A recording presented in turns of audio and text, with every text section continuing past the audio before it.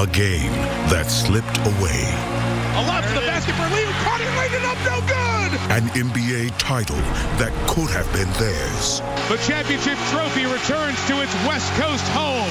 The 2009 NBA champions, the Los Angeles Lakers. You play that picture back in your head every day of that moment that you lost, and you try not to ever have to relive it again. Now, Dwight Howard's Magic are hungrier than ever. Want to be a champion, you know, it hurt just to see it slip away. Orlando is confident they've found the right chemistry to get back to the top. This is the Vinsanity that we've been waiting for. I mean, this is Vinsanity. But is it enough to beat a Lakers team on top again in the West? Today, Kobe Bryant returns to the place he clinched the title. Lakers Magic, next on ABC, home of the NBA Finals.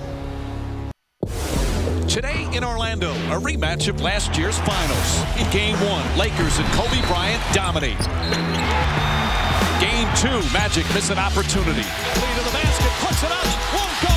Alley-oop to Lee, won't go. Game 3, Orlando wins, but then let one slip away in Game 4 with missed free throws and a big stage hero adding to his resume. Fisher puts up the three, ties the game.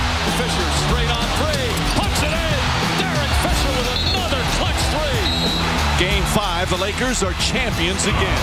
This season, some key new faces have been added to their title hopes. The Lakers with a defensive force. Magic with a prolific scorer. Will they be the key pieces to the championship puzzle? Lakers Magic next.